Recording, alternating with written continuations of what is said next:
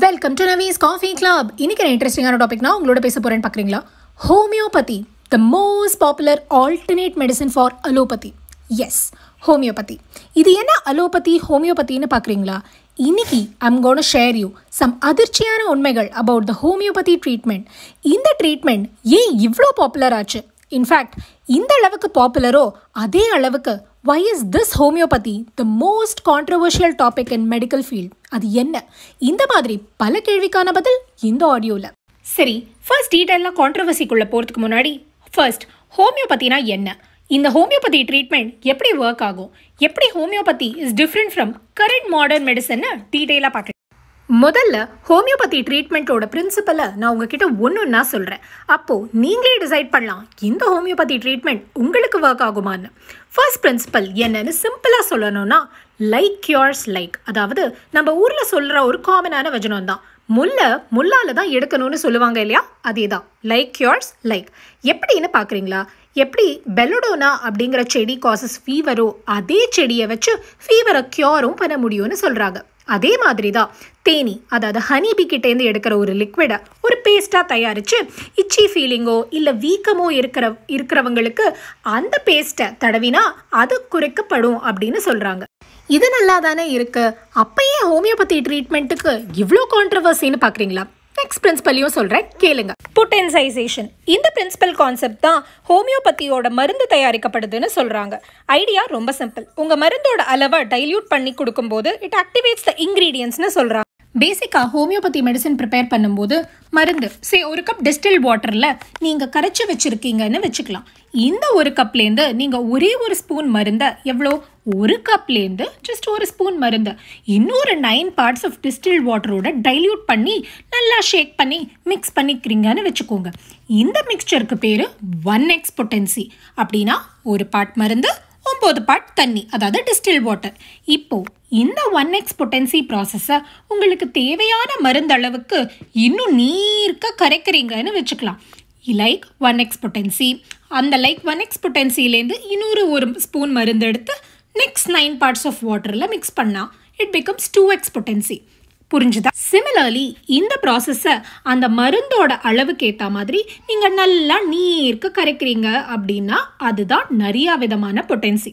In fact சில homeopathy மெடிசனில் 30C potency வரைக்கும் prepare பண்ணுவாங்கன்னு சொல்கிறாங்க. நான் சொன்ன 1x பொட்டன்சியில் ஒரு பார்ட் மருந்து 9 part தண்ணி.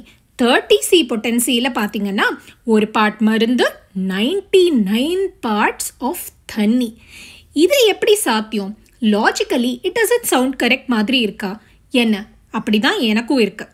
பட் ஸ்டில் ஹோமியோபதியில் என்ன சொல்கிறாங்கன்னா எவ்ரி டைல்யூஷன் நடக்கும்போதும் நல்லா ஷேக் பண்ண அந்த மருந்து அந்த வாட்டரில் ஒரு ஸ்பெஷல் இன்க்ரீடியண்ட்டை விட்டு போகும்னு சொல்கிறாங்க. அந்த ஸ்பெஷல் இன்க்ரீடியண்ட்டை இந்த வாட்டர் ஞாபகம் வச்சுக்குமா? இன்ட்ரெஸ்டிங்ல. But if this is true, நம்ம குடிக்கிற எல்லாத்துலேயும் தண்ணியோட மிக்ஸ் பண்ணி தான் சாப்பிட்றோம். மாடர்ன் சயின்ஸில் தி டோன்ட் அக்செப்ட் இந்த தண்ணியோட அந்த ஹோமியோபதி காக்டெயில் டைல்யூஷன் கான்செப்டை அவங்க ஒத்துக்கல. ஞாபகம் எப்படி தண்ணி வச்சுக்கும் அப்படின்னு கேட்டாங்க. பட் ஸ்டில் எப்படி ஹோமியோபதி இவ்வளோ பாப்புலராக இருக்குன்னு யோசிக்கிறீங்களா? How did it become an alternate medicine to allopathy R modern science அப்படிங்கிறத டீட்டெயிலாக பார்ப்போம். பேசிக்கலி எப்படி ஹோமியோபதி இவால்வ் ஆச்சுன்னா, நான் இப்போ உங்களை 18th centuryக்கே கூட்டிகிட்டு போகணும். இந்த இயர் 18th century ட்ரீட்மெண்ட் பண்ண விதம் டோட்டலி டிஃப்ரெண்ட்டாக இருந்தது. ட்ரீட்மெண்ட்க்கு அதிகமாக கத்தி, ஃபோர்செப்ஸ், பேசிக்கலி சர்ஜரி மாதிரி ஆப்ஷன்ஸ் ரொம்ப அதிகமாகவே இருந்ததுன்னு சொல்லப்படுது. ஸோ ட்ரீட்மெண்ட்டில் பேஷண்ட் அதிகமாக துன்படுத்தப்படுறதா நம்பப்பட்டது. இதை பார்த்த ஹோமியோபதி கண்டுபிடிச்ச சாமுவேல் ஹாஃப்மேன் ட்ரீட்மெண்ட்டில் இந்த சர்ஜரிங்கிற கான்செப்டையே கண்டிப்பாக நீக்கணும்னு முடிவெடுத்தார். So doing no harm was successful then doing a harm இல்லையா? ஸோ சாமுவேல் ஹாஃப்மேன் நிறையா ஸ்ட்ரிக்ட் ரூல்ஸ் அந்த ட்ரீட்மெண்ட்டில் போட்டார். லைக் காஃபி குடிக்கக்கூடாது, no tea, no Coke, no spicy food, no cheese, no onion, no meet, இந்த மாதிரி பல கண்டிஷன். அப்போது என்ன தான் சாப்பிட்றது அப்படின்னு யோசிக்கிறீங்களா? இதோட வாக் பண்ணணும், ஈவினிங் வீட்டில் உட்காரக்கூடாது, நோ இன்டோர் கேம்ஸ் மாதிரி பல கண்டிஷன். பட் காலப்போக்கில் இந்த பல ஸ்ட்ரிக்ட் ரூல்ஸ் காணாவே போச்சு. சரி, அப்போது ஹோமியோபதி இஸ் ரெக்லெஸ்னு சொல்கிறியா அப்படின்னு கேட்குறீங்களா? Is it not a gentle healing process நீ யோசிக்கிறீங்களா? In fact After many research and scientific studies, it's proven by modern science that homeopathy la zero effect on treatment அப்படின்னு சொல்றாங்க. But still the question lies, இல்லையா? எப்படி homeopathy is worth it or not அப்படிங்கிற question இருக்கு, இல்லையா? Yes. Basically, homeopathy work ஆகுமா ஆகாதா? Yes, it works for certain patients னு சொல்றாங்க. ஏன்னா it's because of the placebo effect. அப்படின்னா என்னன்னு சிம்பிளா சொல்லணும்னா, இந்த மருந்தை சாப்பிடுங்க உடனே சரியாகும்னு ஒரு சின்ன ஆறுதலான பேச்சு ப்ளஸ் அவங்க கொடுக்குற மெடிசனை கொடுக்கும்போது நம்ம மைண்ட் ஆட்டோமேட்டிக்காக இந்த placebo எஃபெக்ட்னால சரியாகுதுன்னு சொல்லப்படுது. இது எல்லாத்தோட the most powerful tool of homeopathy மெடிசன்னு சொல்கிறது டைம். எத்தனை பேர் கேள்விப்பட்டிருக்கீங்க ஹோமியோபதி மெடிசனோட கோர்ஸ் முடிக்கிறதுக்குள்ள ரொம்ப நாள் ஆகும் அப்படின்னு சொல்கிறாங்க. So the most powerful tool of homeopathy மெடிசனில் டைம்னு சொல்கிறாங்க. ஏன்னா நம்ம body is set to be a survival machine. So ஒரு இன்ஃபெக்ஷன் வந்து ஹோமியோபதி மெடிசன் கோர்ஸ் சாப்பிட்டு முடிக்கிறதுக்குள்ள நீங்கள் நார்மலாகவே உங்கள் உடம்பு சரியாக போகும்னு சொல்கிறாங்க. இந்த சுகர் மருந்து சாப்பிட்டதுனால தான் உங்கள் உடம்பு சரியாச்சுன்னு நீங்கள் நினச்சா அது தப்பு அப்படின்னு மாடர்ன் சயின்ஸில் சொல்கிறாங்க. சரி, எல்லாத்தோட நான் இவ்வளோ நேரம் ஹோமியோபதி எப்படி இவால்வ் ஆச்சு, எப்படி இது மாடர்ன் சயின்ஸோட டிஃப்ரெண்ட்டாக இருக்குது, இந்த மருந்தெல்லாம் எப்படி தயாரிக்கிறாங்க, இந்த மாதிரி பல விஷயம் உங்ககிட்ட ஷேர் பண்ணேன். இப்போது இது எல்லாத்துக்கும் பின்னாடியும் ஏதாவது அரசியல் இருக்கான்னு கொஞ்சம் திங்க் பண்ணி பார்க்கணும், இல்லையா? வாங்க அந்த கார்ப்பரேட்டை பற்றி உங்ககிட்ட பேசுகிறேன். To you know how big is this homeopathy pharma business? Billions of dollars இந்த ஹோமியோபதி இண்டஸ்ட்ரியில் புழங்குதுன்னு சொல்கிறாங்க. In fact homeopathy has a big pharma lobbying organisation கூட சொல்லப்படுது. குளோபலி இந்த ஹோமியோபதியோட market it will reach $17 billion by 2024னு சொல்கிறாங்க. S, you heard it right, $17 billion. சரி, இவ்வளோ கான்ட்ரவர்சியலான homeopathy medicine இருந்தாலும் ஏன் ஸ்டில் ஹோமியோபதி இவ்வளோ சக்ஸஸ்ஃபுல்லாக இவ்வளோ பாப்புலராக இருக்குன்னு பார்க்குறீங்களா? Very simple. நான் ஆரம்பத்திலேயே சொன்ன ரீசன் ஆறுதலான பேச்சு.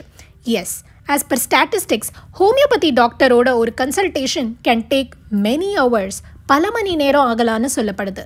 Yes, the empathy shown by the homeopathic doctor could treat the patients even though அந்த treatment has zero effect அப்படின்னு சொல்கிறாங்க.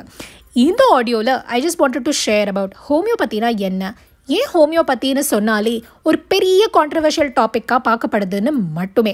இன்ஃபேக்ட் மாடர்ன் மெடிசன் எஃபிஷியண்ட்டாக இருக்குது, நிறையா பேரோட உயிரை மாடர்ன் சயின்ஸ் எஃபெக்டிவாக சேவ் பண்ண முடியும்னு ப்ரூவ் பண்ணப்பட்டாலும் இந்த மாடர்ன் மெடிசன் ஒரு விதமான ஸ்ட்ரிக்ட்லி ஆர்கனைஸ் சிஸ்டமாக பார்க்கப்படுது.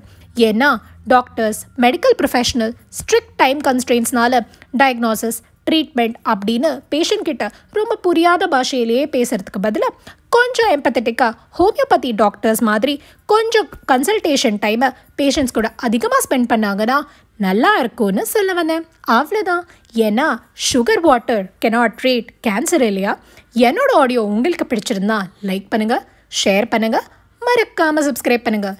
Eat healthy, stay happy for ever. Have a nice day. By.